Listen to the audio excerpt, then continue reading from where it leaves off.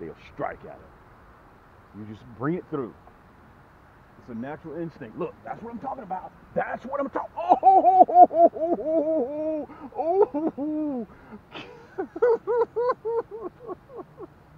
oh man, that was on that monkey milk. We're gonna have to. Wow.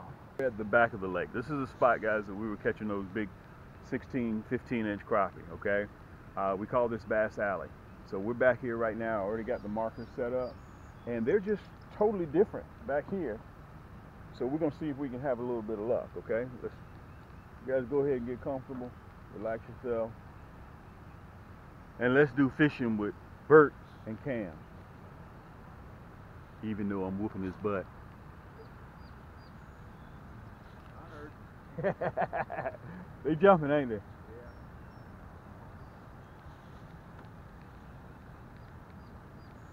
Yeah. And they may be biting Bert anywhere all around in here. Okay, I just, dude, they jumping. Isn't that amazing, man? How active they are back at the back of the lake versus. I know I'm gonna make you mad. Yeah, you can throw one up there. I am. There's a reason why we call it Bass Alley. I've never caught anything back here. Dude, you hit that bottom right there, all the way up there where it's 3 feet, and you're gonna be able to feel my structure. Dude, they'll pick it up right off of that hard bottom. Because a lot of crawfish in here. Uh-oh, yes. Dude, we've always had an abundance of crawfish. Never knew that. That's good to know. We have a huge amount of it. And later in the segment, I'm going to show you guys what I'm using, how I'm using it. I'm using that blue ice stinger shad. You can get that at Cam's Crappie Hole. Just go right downstairs. I'm going to have the hyperlink, plus you guys can see it right on the bottom of the screen. Just go to camscrappiehole.com. And we got almost 800 products in there, guys. There ain't nobody that specializes in crappie like we do. Look at that. I missed that. There you go. Oh, come here, big boy. Come here. Right at the marker. You guys see that? Right at the marker. Right at the marker. Now remember, when you pull that fish up, remember now, you got 4 more poles that are in the water. That's the advantage of fishing spider rigging. Get back up, and we're going to get back on one of these markers again, okay? And again, we're tipping it with the minnow. And I think that is the... And let me say this to you guys while I got you here. I'm trying to get this minnow here, out of here. I realize that it's unorthodox. I realize that you think, okay, well, if I run a stinger shad, I should have the same luck. Or if I run just a minnow, I should have the same luck. Dude, I don't know what it is about tipping these stinger shad with these minnows. Look at that. Look at that. Look at my man. Look at my man. Look at my man. Look at my man. Oh, wow. Right around these markers, huh? Yeah. Yeah. All right, so let me give you some of the details. Right now, I'm in 7 feet of water, but I'm fishing at 6 feet, okay? And on this lake, it seems to be the magic number is 6 feet, like this right here. Yank! Wow. Wow. Look, look, look. Yank! God almighty. That's why we call them Yaannk sticks, baby. But listen, all due fairness, my man Bert, I have to tell you guys, we have a whole network of guys that I fish with. Thomas, Antoine, and by the way, I got to send a special shout out to my man Janier up there in Moncks Corner, South Carolina. He's a little young blood. He got me in trouble the other night. He called me and we were talking on the phone about 10:30 last night. And all of a sudden I heard a lady's voice on the phone. He got me in trouble. He just bailed out on me and his grandmama came and told you, boy, you're supposed to be asleep. So that got me in trouble. But we have a good time whenever we come down here. And it's about sharing the spot. Whenever I find the fish, I call some of my buddies who are able to get out from around the water cooler. And we come out here and we catch fish, okay? And we stop by the store and get some hot sauce and fries. So I'm gonna back out a little bit. Let me kind of get myself together. Let me show you guys the crappie, okay? And remember, you have to keep an eye on those poles, because crappie have a tendency to bite when you're not looking. big boy. I'm gonna get this other one out of here. Well, see what I'm talking about, man? How aggressive they are back here. Now we just went about 300 or 400 yards, and we right back here, and they are really aggressive. That's why I said, listen, we ain't gonna spend our time up there begging fish to bite. Let's get back there and let's hammer some fish. You pull up that marker, you're gonna see some of my structures. You remember the past years I've been dropping bamboo and everything back here? This is you'll see some at that marker because I just got hung up on it. Guys, I am so excited to show you guys. And listen, don't let this intimidate you. You get this nasty bend 1/8, and you need to get the 1/16 too. Okay? Let me see if I can show you guys that flake in there. And you tip it with a minnow. Okay? That flake, that blue ice allows them to see it better, and also the natural movement of that minnow. They can't resist it. I'm going to show you guys my basket in a minute. And that, okay, me tipping a stinger shad, the blue ice, with a minnow, I understand that concept. How do you think that's going to work, Cam? How do you think that's going to work? I totally get that, because I was in that same boat, no pun intended. But I want you guys to get out and try it. Do not be intimidated by what I'm showing you or what I'm telling you, okay? And it's very, very simple to do. And I'm using on some of my rods, I got the 1/8, I got the #1 nasty bend minnow hook, and I'm running that blue ice. You guys can see that, okay? It's a stinger shad. I am no longer running the curly tail, okay? I imagine even though I could run the curly tail, but I'm running the stinger shad because of that tail, okay? That's what I'm after, okay, when I'm vertical jigging. So, and a couple of my poles, I want to show you guys this too.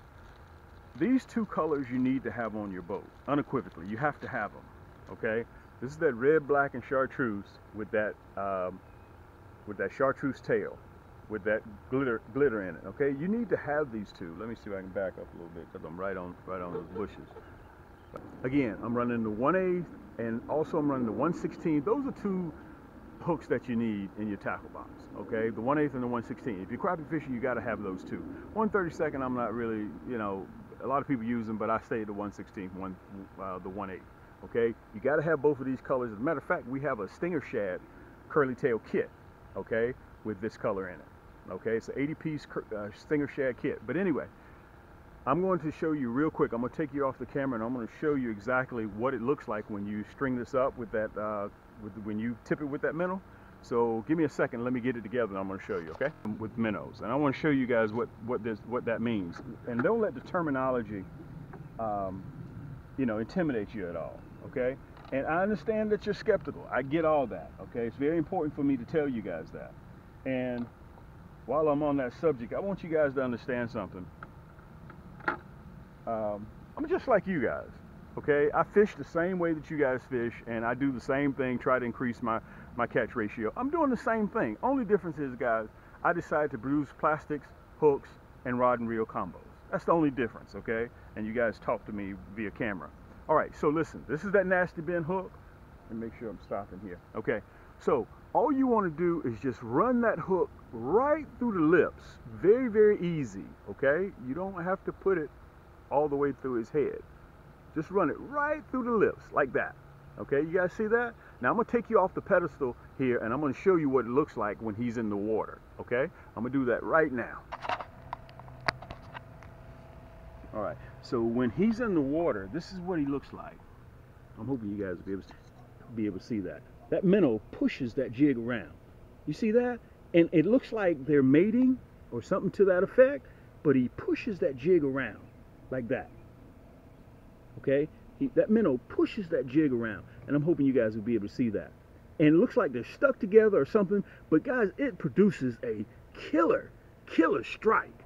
I mean a killer strike, because they see that metal flake in that blue ice, and they recognize that movement of that minnow. Okay? And those two things together like that is just crazy.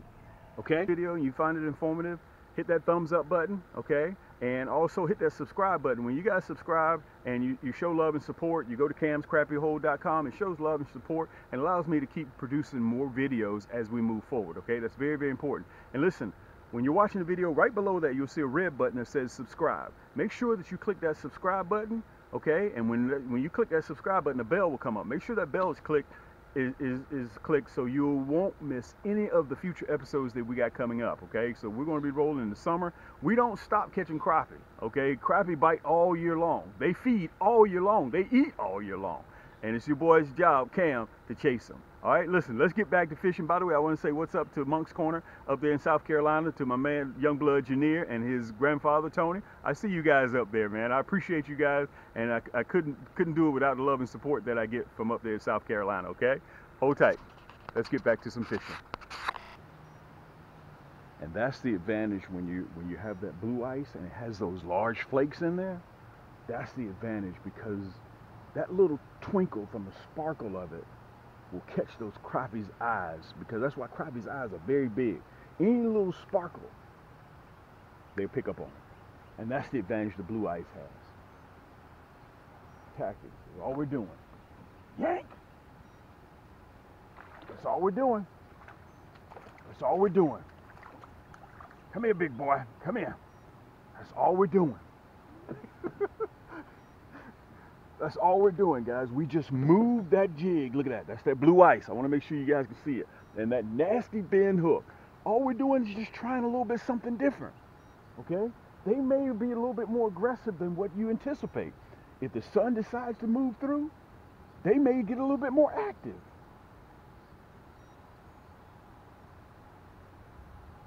Your job as being a crappie fisherman is to find that out.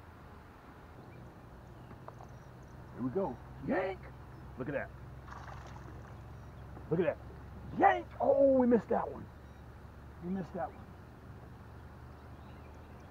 There we go. Come on in here, big boy. Look at it. Look. Look. Yank! Look at that. Guys, this is a great way to end the segment. Catching crappie like this. Tipping your minnow, tipping your stinger shad with the minnow, guys, produces major crappie, okay? And I want you guys to go out and try to do this, okay? I understand the technical end of it, guys, but you've got to try it. They say the only thing that beats a failure is a try, okay? Let's put this one in the basket right here.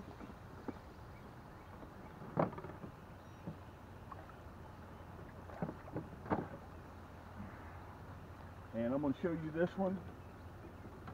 Guys, we have a lot of things that are going to be coming up here at Cam's Crappie Hole. I want you to make sure that you stay with me, because you're getting ready to see some things that only you can see here at Cam's Crappie Hole. Okay, let's put him in the basket. And here we go. I want to tell you guys, thank you so much. Let's back up a little bit. Thank you so much for showing me all the love. You guys have, once again, you've heard me say this, you guys have taken me into your home and you guys have shown me a lot of love, as if I was one of your family members over the last three years. And I want to say thank you so much, because of all the love and support, and we try to give that love back as much as possible. We have our new plastics coming out. You guys will get a head start on the entire world, getting ready to see them. You guys will be seeing them first on my Instagram and on my Facebook, and also on my YouTube channel.